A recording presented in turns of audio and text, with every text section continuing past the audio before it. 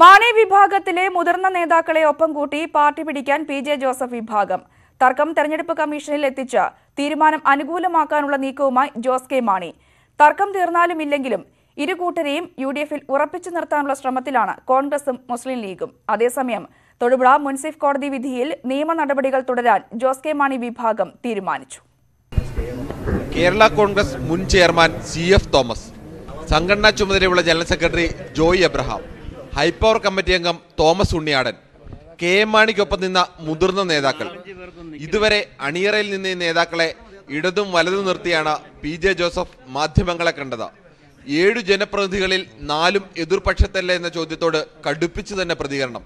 അല്ല, വിട്ടുപോയില്ലേ, പിളർന്നു പോയില്ലേ, പാർട്ടി പിളർന്നു. ഏതാനും ആളുകൾ വിട്ടുപോയിരിക്കുന്നു. പാർട്ടി ചെയർമാൻ സ്ഥാനം അവകാശപ്പെടുന്നയാൾ തന്നെ പിളർപ്പ് അംഗീകരിക്കുന്നതിലെ അപാകത തിരിച്ചറിഞ്ഞുള്ള തിരുത്തിങ്ങനെ. അവർക്ക് എപ്പോഴും തെറ്റ് തിരുത്തി മടങ്ങി വരാം. സ്റ്റേയുടെ പശ്ചാത്തലത്തിൽ ശ്രദ്ധാപൂർവമായിരുന്നു ജോസ് കെ മാണി വിഭാഗത്തിന്റെ പ്രതികരണം.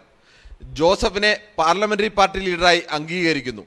നിയമസഭയിൽ ഒന്നിച്ചു തന്നെ നിൽക്കും. എന്നാൽ 2 MLA-മാരും 2 MP-മാരും പാർട്ടി വിട്ടെന്ന ജോസഫിന്റെ വാക്കുകളോടുള്ള പ്രതികരണം ഇങ്ങനെ. അതൊക്കെ അവരവരൊന്ന് ചിന്തിച്ചാൽ മതി. KM മാണി സാറിന്റെ കൈവെള്ളയിൽ നിന്ന് രാഷ്ട്രീയത്തിലേക്ക് ഇറങ്ങി വന്നവർ അദ്ദേഹം മരിച്ച് 60 ദിവസം കഴിയുന്നതിന് മുമ്പ് അതൊന്നും ഞങ്ങളുടെ ധാരണയിലുള്ളതല്ലെന്ന് പറഞ്ഞാൽ ഞങ്ങൾക്കൊന്നും പറയാൻ പറ്റുകയില്ല. അദ്ദേഹം ഞങ്ങളോട് ആരുടെ മുന്നണി വിടണമെന്ന് പറഞ്ഞിട്ടില്ല. അദ്ദേഹത്തിൻ്റെ വാക്കുകൾക്കും പ്രവർത്തികൾക്കും അർത്ഥം കൽപ്പിച്ചു കൊടുക്കാൻ കേരളത്തിലെ പൊതുജന സാമാന്യത്തിന് സാധിക്കും. ആ വികാരം ഉൾക്കൊള്ളുന്നൊരു പാർട്ടിയാണ് ഞങ്ങൾ. ആ വികാരത്തോടൊപ്പം ഞങ്ങൾ നിൽക്കും. പാർട്ടി തർക്കം തിരഞ്ഞെടുപ്പ് കമ്മീഷന് മുന്നിലെത്തിക്കാനാണ് ജോസ് കെ മാണി വിഭാഗത്തിന്റെ നീക്കം. ജനപ്രതിനിധികളുടെ ഭൂരിപക്ഷമാണ് കമ്മീഷൻ പ്രധാനമായും പരിഗണിക്കുക. ജോസ് കെ മാണിയെ ചെയർമാനായി തെരഞ്ഞെടുത്ത വിവരം അപ്പോൾ തന്നെ കമ്മീഷനെ ഔദ്യോഗികമായി അറിയിച്ചതും ഇത് മുന്നിൽ കണ്ടാണ്. സ്റ്റേക്കെതിരെ നിയമ നടപടിയും ജോസ് കെ മാണി വിഭാഗം പരിഗണിക്കുന്നു. Political bureau, news 18.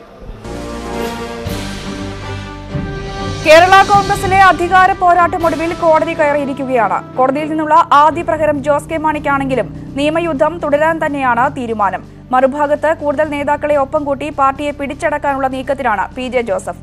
പ്രശ്നങ്ങൾ പരിഹരിക്കണമെന്ന് UDF നേതൃത്വം ആവശ്യപ്പെട്ടിട്ടുണ്ട് എങ്കിലും കാര്യങ്ങളെല്ലാം കൈവിട്ടു പോയി കഴിഞ്ഞു. ഈ അധികാര പോരാട്ടത്തിൽ കേരള കോൺഗ്രസിന്റെ ഭാവി തന്നെ എന്താകും? വളരും തോറുമുള്ള ഈ പിളർപ്പ് പാർട്ടിയുടെ ശക്തി തന്നെ ക്ഷയിപ്പിക്കുമോ? കേരളം ഇന്ന് ചർച്ച ചെയ്യുന്ന സജീവമായ വാർത്തകളിലൊന്ന് ഇതുതന്നെയാണ്.